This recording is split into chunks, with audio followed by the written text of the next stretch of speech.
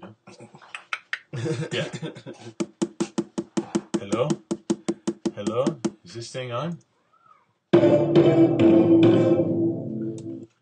and welcome to Remote Gardener. I'm Gardener Greg. I'm Floraformer Fred. And we're going to be talking this week about our hydroponic systems. This is an idea that Fred came up with years ago.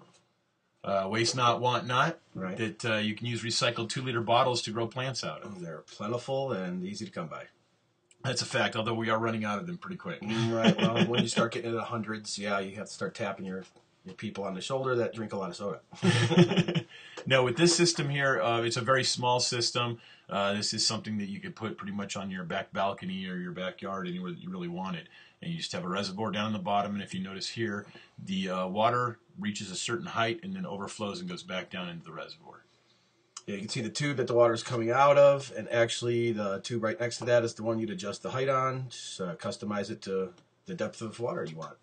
And there's also, you'll notice on the piece that overflows, there's a little hole in the top, a little dot. Note to that hole. You want to have that, because if not, all your water that you pump up will go out. It'll create a siphon and suck them right back down again as soon as it fills them. Yeah. So you gotta have that. You got to break the siphon on there. And you can see where it's fed too.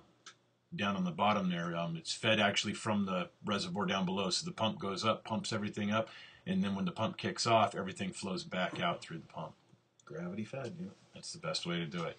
Now, on the very back section there, you see here, that's how you attach a bottle, 1/2-inch PVC. A little 1/2-inch riser coming out of that T that you see there, and the bottle just slips right on easy as you please. Yeah, it makes it easy, especially if you use Pepsi bottles, because they fit 1/2-inch PVC just right. We found a lot of other bottles wobble, and you might have to put something on there and let it run for a while till the grit kind of seals the system. Another note might be the way you cut the PVC too. You want to use one of the scissor type cutters. They make a nice clean cut. If you try to use anything else, it may leave burrs or mushroom out the PVC on the end a little bit, making it a little more difficult to get the bottles on. So you might want to keep that in mind. That $8 for that PVC cutting tool is definitely necessary. Well worth it. You don't want to do it with a hacksaw. Right. This is a system that we built several years back, actually, and started off with just 1-liter bottles. Were those even 1 liter? I think they were. Yeah, they're 20 ounce, I believe. It's probably a little more than a liter, but and again, that's something you could put really anywhere with a system like that. You can see the reservoir on the left-hand side, just using an old bucket, and mix your nutrients inside there. We took the 1-liter bottle system and we expanded it and made this. And this doesn't look like much right now, but wait till you see the later pictures and see how it's progressed. As you can see, the system's very modular. You can set it for any shape or any deck or any place in a garden that you may have. You do 2x2, 3x3, really. Yeah, and really all you really need to do is level it. Yeah, leveling is about the most critical thing about it. Other than that, any shape or form you want. And this is, again, these are previous pictures. If you look at the 1-liter bottles, they're actually filled full of rocks. We used rocks as a medium, just trying to do regular lava rock and things like that. And it worked okay, but eventually, of course, you end up with plants that can be root bound. And you can expand this system. You can make it larger. This is one of the larger racks that we built this year, and that one from last year, actually. And this is one that you can really see that you can make as many on it as you have a reservoir and a pump and how level you are. The further away you get from center, the more level you need to be to make the entire system run correctly. Although we've found a way around that too. Right? Always looking for shortcuts, yeah. Definitely. Now take a look at this system here. These are also 1-liter bottles and they've got tomato plants in them. This is a few months later. You see a lot of shows out there that turn around and they'll show you how they build the system, but then they never show you what it actually does. There's no follow-up. And this system here went great. And in fact, these plants got so packed full of roots in 1 liters that we had to change the bottles out. Yeah, we ended up with like 3-foot tall plants. Just as they started fruiting, we noticed that they were very packed inside those 22-ounce bottles or whatever they were. And we decided to move it up to the 2-liter bottles, which was easy enough to do. And it made a huge difference. I mean, they were able to absorb more nutrient. And so we decided at that point that we're going to stick with 2-liter bottles. Yeah. And those plants, as you can see, those are doing great. And that's not even, it's about midway through the season that year. For your larger plants, those are tomatoes and peppers seem to really like the more room out of a 2-liter bottle. Your smaller plants, if you do herbs or something like that, they may only need the smaller bottles, and you need then you can get away with a smaller reservoir. And on this one too, if you notice on the lower right, that's actually an eggplant growing up. Yeah, yeah. You know, The we did eggplants eggplant loved it. and they loved it, and we should do that again. I think maybe even outside.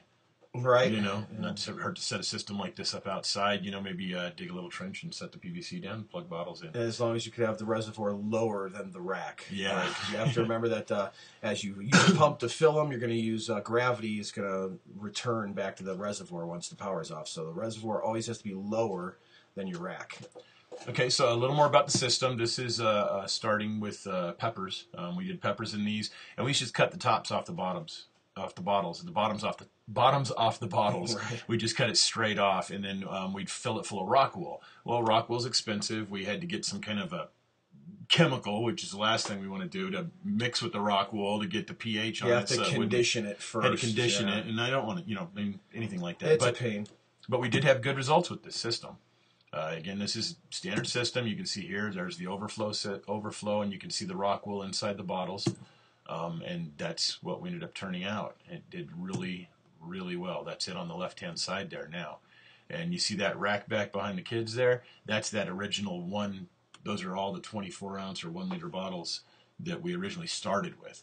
And we got lots of tomatillos out of that. We had dill, we had tomato, we had peppers, we had anything we could plant. We'd even cut suckers off tomato plants and go take them over there and shove them in a bottle and let them root, and then move them to a larger bottle later. Yep, we had a dill. We tried some onions for the heck of it. We even had, that's right, we did onions, didn't we? And vermiculite even, and they loved it. Onions just in straight vermiculite, that's right. Yeah. And this is the way we start the system. We take our little, originally we would take peat pellets and start seeds in them. Which meant we had to cut the bottles pretty precise to hold the peat pellets. If you notice, some of them were actually held up a little bit by toothpicks and stuff like that, so the peat pellet wouldn't fall into the pot, which was kind of time consuming. And yeah, definitely was. You'd have to go adjust plants on a regular plus, basis. because you're cutting a smaller hole, you're cutting through the thicker part of the bottle, which makes that a little more tricky. And a little more dangerous. Right, yeah. So then we would start those off with just a reservoir next to them, and then that tank on the right-hand side that had the plants in it, that would actually fill. What did we have that fill? I forget how long. It would take until it hit to a certain point, and then just stop, and then start draining right back out. Yeah, we didn't have an overflow on that, so yeah, it pretty much just siphoned itself back out. Yeah, that was a temporary, just to get them rooted and situated while we used to the bottles. Yeah, and then we take the ones out of these that we like the best, that we know are adapted to the bottles well, and we just plug them right into a system. Yep, then they're ready to go. And they're ready to go. And you can see this is our newest, well, this was last year's system, but this is our newest design on this. So instead of using peat pellets, we're using cups. Styrofoam cups, I'm thinking every time I get a thirst buster or something like that, I'm going to start saving it. Every time that I get a disposable cup, I'm going to save it, Coffee cups work great, styrofoam, anything that can be cut and manipulated easy, especially if it has a nice graduation as far as small on the bottom, bigger on top, makes a nice funnel shape that fits into the holes you make, so your holes don't have to be precise really at all. Yeah, then you can adjust them, and I mean, you can see it's worked really well, actually. And the rim of the cup holds it, makes a nice lip, you don't have problems with plants falling into the bottles, yeah. And you can see this as just start the plants in the cups. So we make our own mixture for nutrient, and we try and put a lot of soil, and then we try and put a lot of coconut coir in there, so that when it is wet, it expands and pushes itself into the cup. Right. And keeps it held inside there. And when the roots are in it and it's in wet, it just holds it all in place. Then we take those and pop them right in the cup. Drop them right in, yeah. Easy as that. And you're cutting through the thinnest part of the bottle. They slide in. You can actually move the cup. You can pull it in and out, so you can move them from bottle to bottle rather than having to worry about moving bottle from location to location. Right. And it works great with even little planters. Yeah, even these are 4-inch pots that you'd find at most nurseries or anything like that, and yeah, they fit in very well. Yeah. Also, you have to cut the bottom of them off, so you see here where there's actually a line in that cup where it's split in half. So right the at about roots the are water exposed. level there, you can see, yeah, that below the water level, you can see the roots are exposed, and before it, above that, cuts down on the evaporation and all that going around the top. Yeah, it seals it a lot better than the peat pellets, too. Right. Definitely. And yeah, they do produce roots. There's no doubt about that. And if you look at that, it's not a ball. They're all kind of laying out on where they're at and able to get whatever nutrient comes by them. And it's a really, I like that. That's just forest of roots. That's just beautiful. And you'll notice that these bottles are wrapped in aluminum foil. Yeah, I figured that most roots grow underground. A lot of roots will go away from light, and so we start wrapping them with foil to cut down also on the algae that'll like to grow and supplant a lot of your nutrients that you're putting in there, which you want your nutrients to go to your plants, not to the algae growing in the bottles. Yeah, definitely. And this is that initial system that we've shown you. And I mean, look at that. It just got better and better and better. Nice dark leaves, and the plants that need the dark leaves. There's a beautiful tomato. A little split here and there, but that's got to do with weather. Beef steaks do that too. That's the way a lot of beef steaks do anyway. They'll split on the lobes. But we do certainly get some production out of 2-liter bottles. There's that eggplant I was telling you about. Yeah, the white eggplant. Look at that. That's the size of a bottle. Yeah, yeah. They were 8 to 10 inches, just like they're supposed to be. And I think we got more per plant than you're actually supposed to get, because a lot of our plants were pretty laden with them. Yeah, they did really well. I want to do it again. And cherry tomatoes, like you would not believe. Once again, yeah, and that's all one spray. That's all coming off of one branch. There. That was over 100 blossoms right there on one branch. Insane. And there's more pictures of this on our website too that you can see as this continued to bloom and blossom and turn into tomatoes. Yeah, and that's just fantastic. I mean, you can say, you think that's good? Yeah, you could say it's good. All right, yeah. That's a huge tomato. I mean, we had some really big ones. Yeah, really good production for figuring that we're close to 7,000 feet here. So yeah, that's pretty hard. Rather impressive to get 1 pound plus tomatoes. We usually get at least one snow in May. Yeah, and we did that year too. May 2nd it snowed. Only an inch or so, but that would be enough to stop your production in its tracks. And so this is really a recap of what we've been doing, and this is where we are going and what we are doing. The first greenhouse that you've seen in this video is already done.